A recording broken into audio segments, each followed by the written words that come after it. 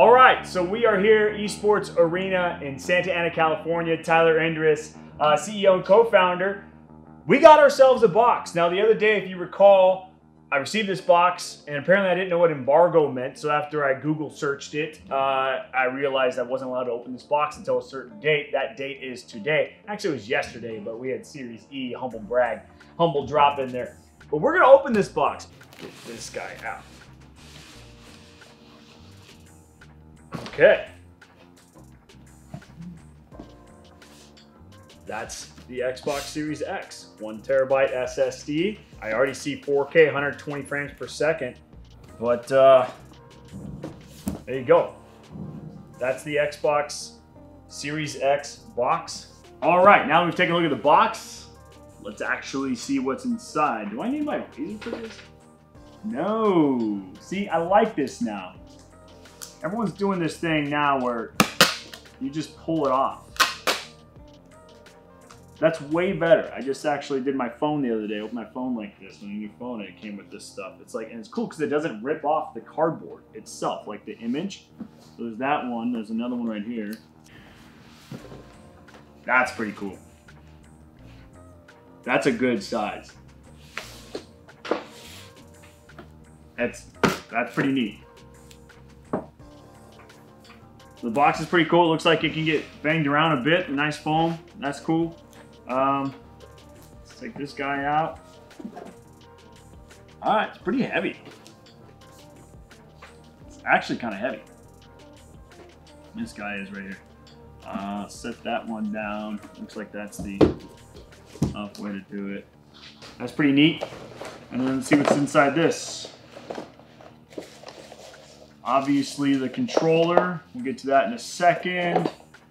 HDMI, ultra high speed HDMI. Not sure if you could see that, but I'm assuming that's because it's 4K. That's nice because a lot of times HDMI is, it gives you the cheaper stuff. It's like, oh. So it doesn't have a power brick. That's awesome because the one that I have at my house is the Xbox One, the original Xbox One. That's the one I just kind of used. But here at Esports Arena, we don't use that one, but it's always had the power brick, and I've always had to find a spot for the power brick. So this is nice, that the fact that they've moved away from the power brick. I don't know if that's original or not for the first one, and then just some product and regulatory guide. So I think that is, let's get to the controller. No. Let's get to this. Let's get to the real deal.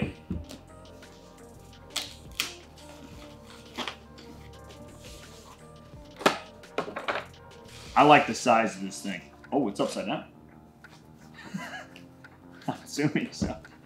Oh, I did it right because I can just do this cool unveiling. It is green on the top. See, but you can't even see that in the camera. It's like, you know, see that? So it's painted green on like the inside of the vents. That's honestly pretty sick. I don't know if you can see it right there too, but that is okay. So that's cool. I wonder if it does light up when you actually turn the thing on, which I believe embargo, based on our last conversation, you're not allowed to do that. So here it is, Series X, Xbox, all in its glory. It's actually not as heavy as I originally anticipated it was. I love the simplicity of it. That's the best part, in my opinion, is just how simple it is. If you had this sitting in your house, you had a nice house, entertainment center, or you had no entertainment center, having this sit on a mantle, having this sit pretty much anywhere in the entertainment center, I think would just look subtle. I love the simplicity of this design, and I like that green on the top too. So it looks like you could take, it's got rubber feet on the bottom and on the side, so you actually could have it sit like that on the entertainment center as well. That's, compared to these other boxes that are around me right now, this is, I'd say by far the best looking Xbox there is that's been created. So that's pretty neat. It does have a disc slot, the wireless button right there for your controller. I'm assuming the controller comes standard wireless, which is nice, and that's a big old fan. Holy smokes, I wonder if that thing's pretty loud.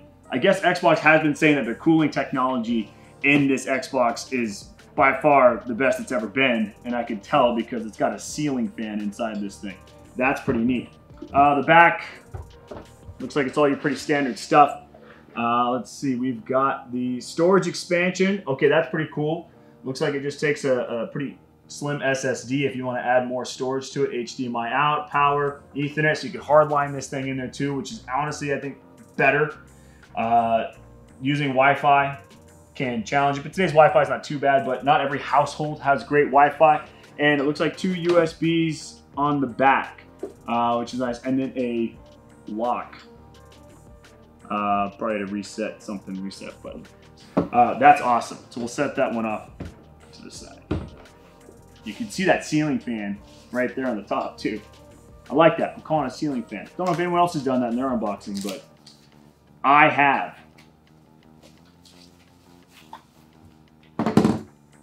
Okay.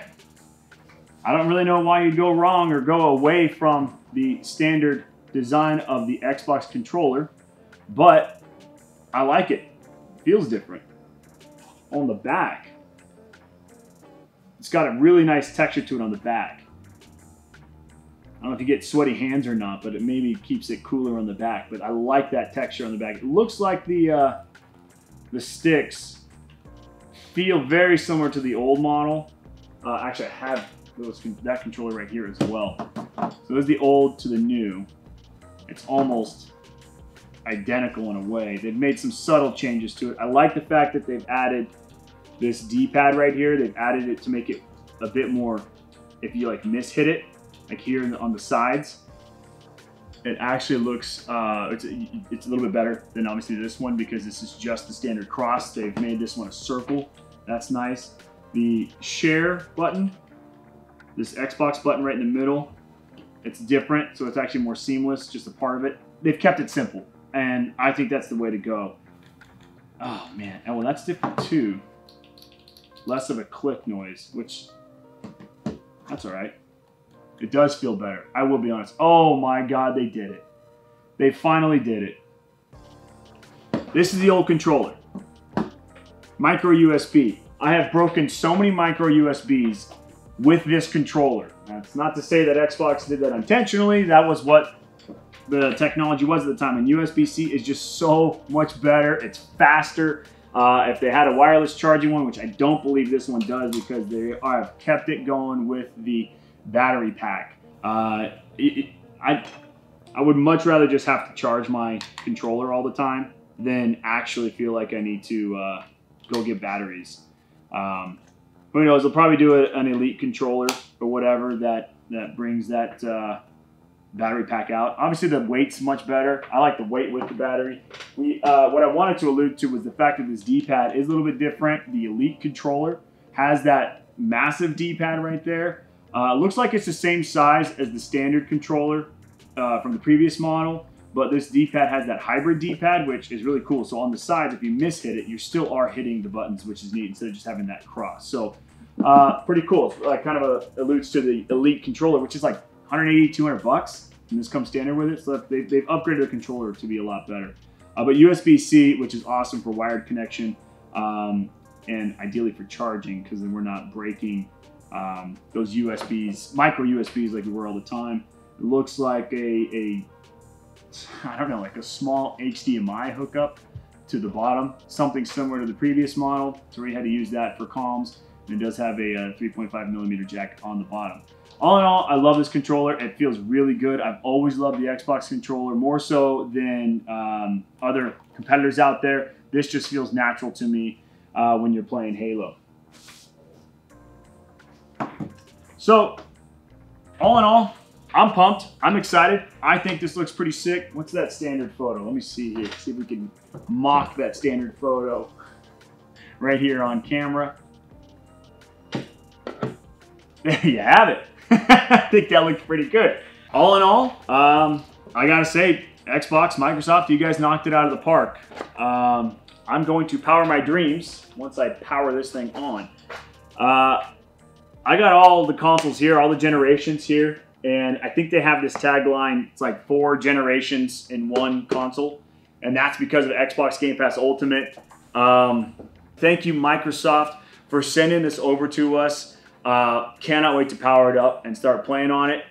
If you guys want to buy it, go to walmart.com/esportsarena. to purchase it. It's only available on digital, at least for the time being. So take a look at that. But great job, Xbox and Microsoft. I love it. Got all 4 consoles here. It's going to be pretty awesome. So Tyler Enders and Esports Arena signing off. Thanks for tuning in.